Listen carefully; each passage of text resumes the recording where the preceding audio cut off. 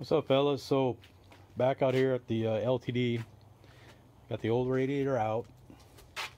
That's this one. I had a Mark 8 fan, used a DC fan controller, and I'm intending to put this one in. It's a Griffin Universal, got it from Summit. Saw a thread on Corral about these, and several guys had them. They said they really liked them. We're still having some issues with the cooling on here, even with that different radiator.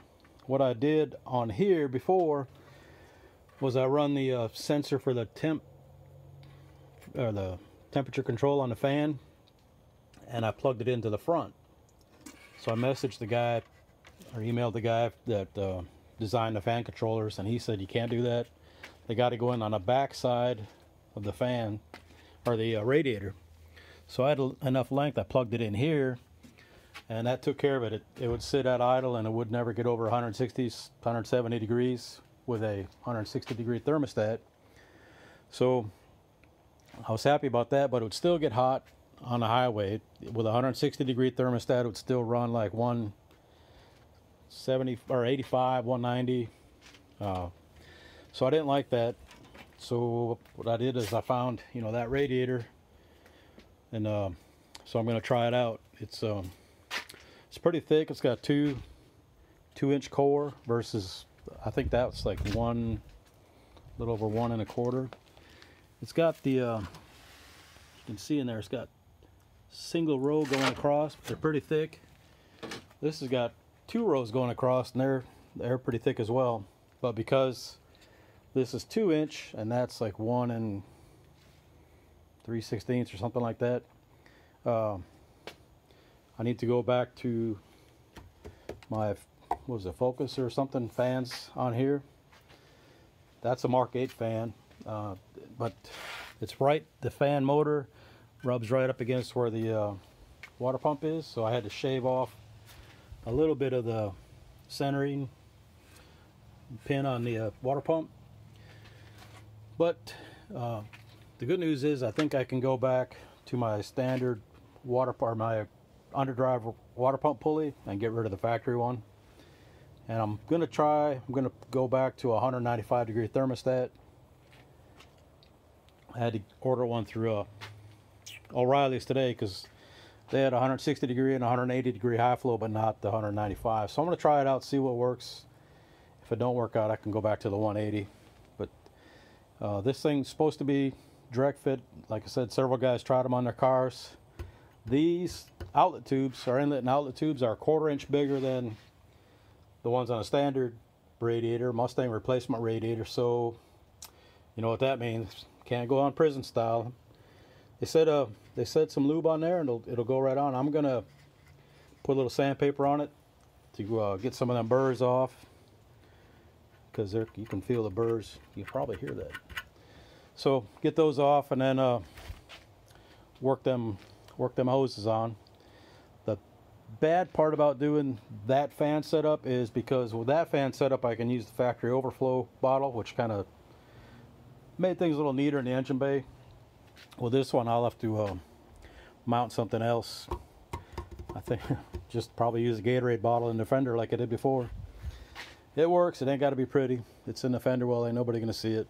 So anyway, I got to get busy with this, get this stuff swapped out, and then I'll get it running tomorrow. So once I get that part done, I can start messing with this turd.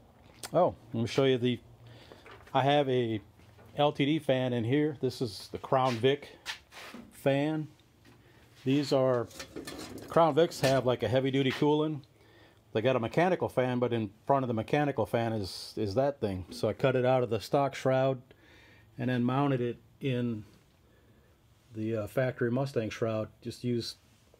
Got some strap aluminum, 1/2 inch wide, I think 1/8 inch thick at Lowe's, and just fab that up, and it works pretty well, pretty clean looking. Definitely not factory, but it works, so that's all that matters. So that's the plan. And then I'll use this on the Dugan wagon sometime when I get that far along. But anyway, that was it. Hopefully this thing works out, and then I can not be overheating on the highway or in traffic with AC going. So that's it. Appreciate y'all. Later. All right, guys, you can see it's running finally. Got the radiator in. It is tight because there's not much room down here. I've got an SN air conditioner on here. The air conditioner, the SN condenser, and then again over here it's pretty tight, but it fits. The hoses took a little persuading, but they went on. I still haven't rigged up the overflow bottle, but that's easy stuff. It's been running for about 10 minutes. I started at 4:20. It's 4:30 now, right on the dot. So, and it's just at like 185 or so.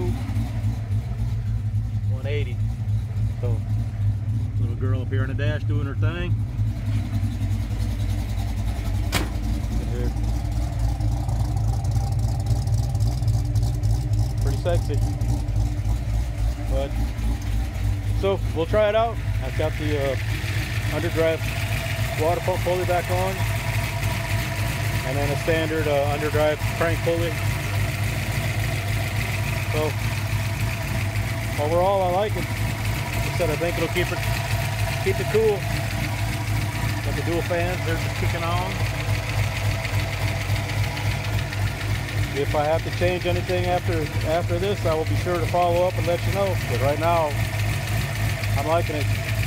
So I'll do what little editing I have, and I'll splice this with the other one and call her done. All right, appreciate y'all. Later.